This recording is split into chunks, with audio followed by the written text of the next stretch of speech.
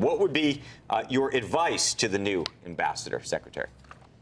Well, I think he needs to continue to be tenacious, to continue to promote the quality of American agricultural products in China and the need for China to create greater synchronization with their biotech approval process and continue to work to open up the beef market. I think those are two really critically important aspects of our relationship on agriculture in China. How would you describe the relationship right now that China has with the United States, and in particular its view on the incoming administration?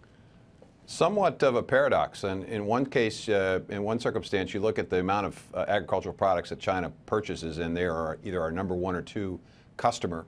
So obviously, we want to make sure that we maintain that relationship.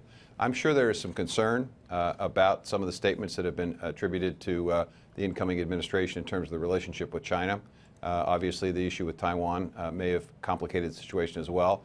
That's why I think the Brandstad appointment may very well be a very good move on the part of the Trump administration because of the relationship that the governor has. And the question is, how tight is that relationship, and can it withstand comments like the one that Trump made about Taiwan, or rather the phone call that he had with Taiwan, and perhaps if he's going to label the country a currency manipulator?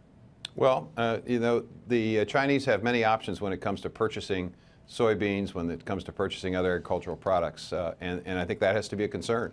It's over a $20 billion market opportunity for us, and it's something that farmers and ranchers absolutely depend on, is a good relationship with China in terms of ag trade.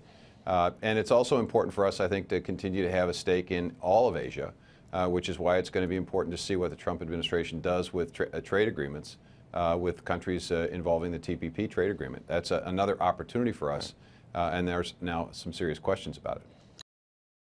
Hey there, thanks for checking out CNBC on YouTube. Be sure to subscribe to stay up to date on all of the day's biggest stories. You can also click on any of the videos around me to watch the latest from CNBC.